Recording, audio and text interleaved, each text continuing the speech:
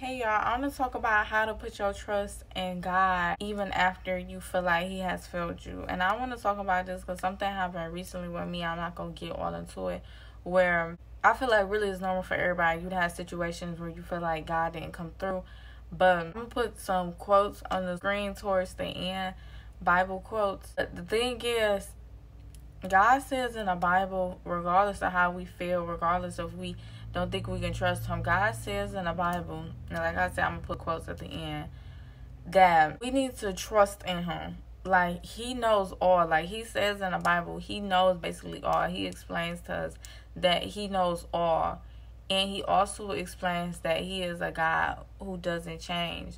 So a person who doesn't change means they're perfect. He's perfect in His emotions for people. He feels for you as His child. He loves you more than anybody in this world could love you. He loves you. He loves you a billion times more than how much you might think He loves you. So it's like knowing that He loves you should allow you to realize that He will not put you in harm's way or put you in a situation that's bad for you. Everything that you go through, it happens for a reason, and that's an important thing to know, because when we know things happen for a reason, it allows us to take stuff out of, let stuff not be in our hands no more, and it allows us to put it into God's hands. It allows us to realize that when we feel like God failed us, that He never failed us. We know in our heart of hearts that He's the one who knows all. He knows what's best for our goods.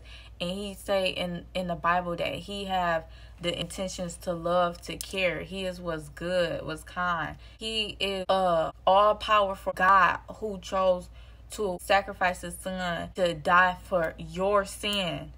It's crazy to think about it. I saw this quote one time somewhere where it said that you have to really sit there and let it sink in. If it was only you on this planet, Jesus still would have went to the cross and died for just you.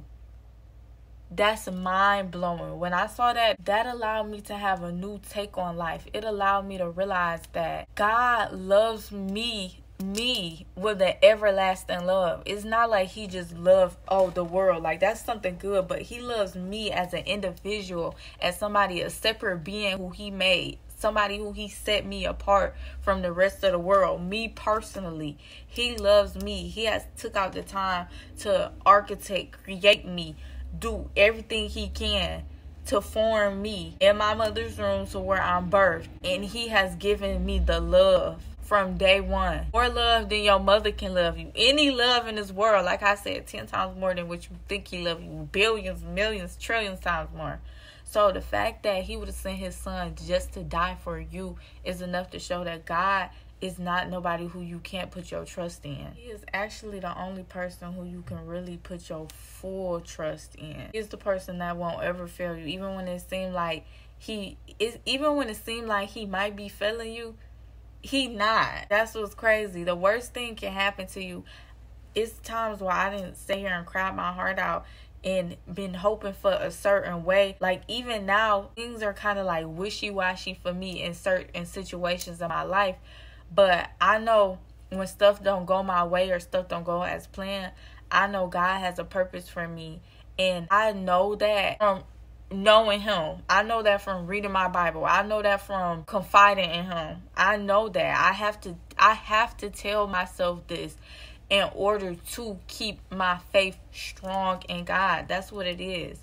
You need your faith strong in God to realize He knows what's best for you, and He will never put you in harm's way. So that's just something for y'all to sit there and really think about. Like, it's food for thought. Like, I don't have no intentions of harming you. And I'm going to give y'all a whole bunch of quotes at the end of this because it's something that I struggle with. So I might even be coming back to this video day from now, week from now, however long, when I feel like, I can't trust in God, because it's so many reasons around us. And one thing that I will give y'all to build y'all faith in God is to get to know God. Read your Bible, because if you knew Him, you would know His intentions for you. So pull out, even if you don't sit there and read the whole Bible, you could look up a certain quote that you come back to and read in the Bible. Even take one of the quotes from the end of this video and use it. Always let you have the reminder of who God truly is. And knowing Him will allow you to put your trust in Him. because he's a trustworthy source. He's a trustworthy person. So I'm just going to leave that right there. I just feel like giving this because I tried to do this video 2 weeks ago, but I feel like devil was stopping me, and I just feel like I had to make this. And I know my channel is not really just this, but that's who I am. If y'all don't know, I'm a Christian, and not just a Christian, but I have a strong relationship. I strive to have a strong relationship with God. I'm gonna leave this right here. And yeah, y'all, I hope y'all go into this day staying pretty, staying blessed, staying kind, and staying a little bit ratchet just in case stuff get ugly. And yeah, I love y'all. God most definitely love y'all. And bye, y'all.